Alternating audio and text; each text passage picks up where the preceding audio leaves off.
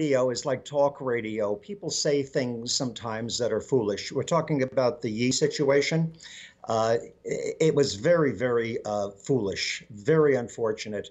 And it's a nightmare for the radio station when something like that happens because it's so politically incorrect that it goes beyond the boundaries of what talk radio or sports talk radio flirts with. They flirt with the boundaries of political incorrectness. But if you just go over the edge and you do something that is blatantly racist in an effort to be funny, uh, what can you do? I mean, it's just an embarrassment.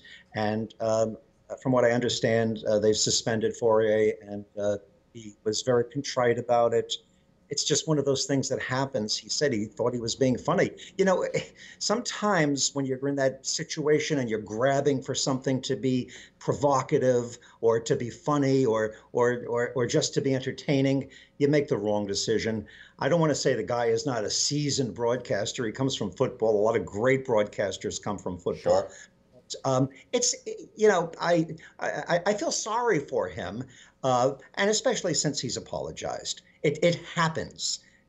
It's just happened at a time right now where there's a whole bunch of things happening. So suddenly it looks like there's chaos in Boston sports and Well, media. earlier in the week, Ben Volen, who's a big star sports reporter at the Boston Globe, called out WEEI and claimed that they had tried to set him up with a false story, similar to Ron Borges was caught misrepresenting a story and has subsequently been suspended and may be fired.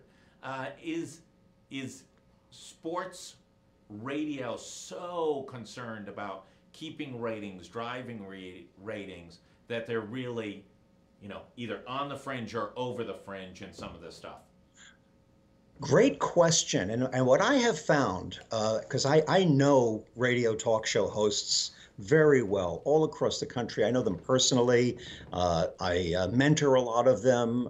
They tell me their stories, they tell me their issues.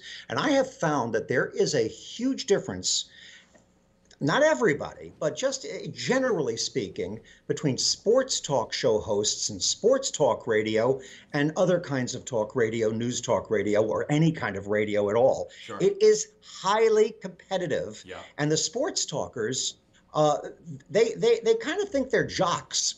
They engage in a much more brutal form of trash talk. They talk about kicking each other's ass and beating each other in the ratings on a level that there's not the same type of camaraderie among them that exists between competitors in other kinds of radio. Yeah. So it really is a blood sport, and a lot of them take it, my opinion, way too seriously. One of the things that I enjoy is when broadcasters who are in competition with each other get together and there's nobody around. There's a brotherhood and a sisterhood that does not exist for the most part in sports talk radio. It's a different culture. Let me ask you a question. Every year you rank the top 100 people in talk radio, your Talkers 100. How many of those are sports people?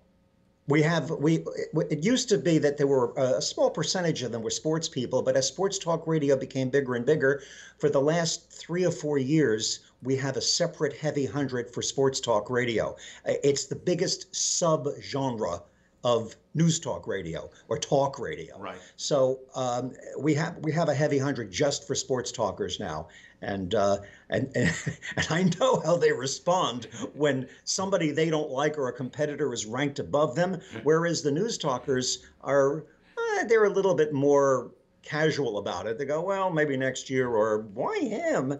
They get violent. They're scary. It's You live dealing in with New sports talk radio is a whole different animal. You live in New Hampshire, is that correct? Are you in New Hampshire? I live in Massachusetts. Oh, you're in Massachusetts. Do they drive to your home and threaten Now, you? right now, at the moment, I'm in Florida. Oh, good for you. Well done. Yeah, You're in the better, smarter place. Let me just well, a go. warmer place. Let me just hit on iHeart. Obviously, Cumulus, the third largest radio group in the country, is now in bankruptcy proceedings in Chapter 11, I believe. And iHeart, the largest radio group in the country, missed a debt payment and seems to be an indication that they are looking for either a new rhythm to renegotiating their debt or looking for a bankruptcy. What do you hear on this subject?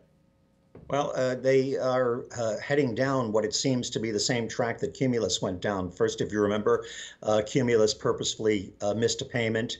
Then it goes into, I believe, a 30-day grace period. And then the you know what hits the fan. Right. And we're waiting for that to happen. According to the Wall Street Journal, a bankruptcy could come as quickly as March. Yeah. I personally try to stay out of making predictions when I don't have a crystal ball. Nobody knows for sure. This is very uncharted territory in the radio business for Right. one there to be such giant companies and for them to be in so much trouble financially. You know the old saying, too big to fail. The Right. entire institution of American radio is hanging in the balance. Right. I mean, so it's not just an industry that doesn't have all types of emotional and social consequences attached to it.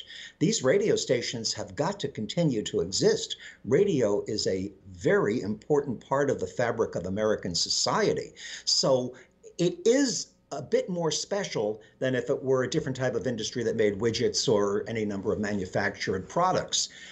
Therefore, it's very dangerous to speculate. But we have the Cumulus model to look at. And there's tremendous amount of conflict between the creditors and the people who are managing iHeart at this time as to who will be in control after this 30-day period passes and there is either a bankruptcy or not, or some other type of reorganization. Your guess is as good as mine. And of course, iHeart is run by Bob Pittman, who made fame and fortune with MTV and really building that franchise to being one of the most important cable networks back in the 90s and early 2000s. Is there a chance, Cumulus's a legacy had a bankruptcy 9 years ago when it was Citadel? Are we now in a cycle that these mega operations, just because of their debt, because of their sizes, that they're just not viable entities? iHeart's got 20-something billion in debt. Yeah, it's a shame too because, well, first of all, they're terribly unwieldy. It's very hard to run a company of that size. They were acquired after deregulation when companies were able to consolidate. It was a very, very different time. It was pre-2008. It was pre the collapse. It was pre the real heavy duty entering into the digital age where there are so many competitors, exotic competition for radio. It was just a whole different mindset, and an enormous amount of money was paid for these radio stations based on it being an asset prior to 2008 in the run-up to consolidation. Now they're stuck with all of these radio stations and a debt that is smothering. I mean, Yeah. the best word I could use is smothering. However, it should be pointed out that radio itself, if you take away that part of the story, that they paid too much for the stations. Right. And you keep in mind the fact that radio is an important part of the fabric of our society. Radio itself is a very viable business. It has a lot of listeners. People still listen to the radio. It still is important. And if you take away the red ink factor of the debt payments, which are stifling and smothering the business, they can make money if they were back in a reset situation, operating according to the laws of nature.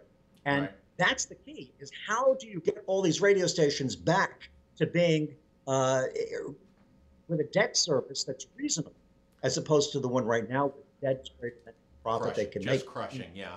Michael, I want to thank Can't you so survive. much. We're probably going to have you back in 4 to 12 weeks, somewhere in that period of time. Ask you to come back and talk about some of this. I always appreciate it. You have a wealth of knowledge, and enjoy the warmer weather down in Florida. Thank you very much, and I really am a fan of your platform and consider it an honor and a privilege to be part of it. Thanks for having me on, Josh. Thanks so much. We'll be right back. We're going to be with Mr. Innovation, Saul Kaplan. We have a lot to talk about. Uber, Amazon, you name it, we're going to talk about.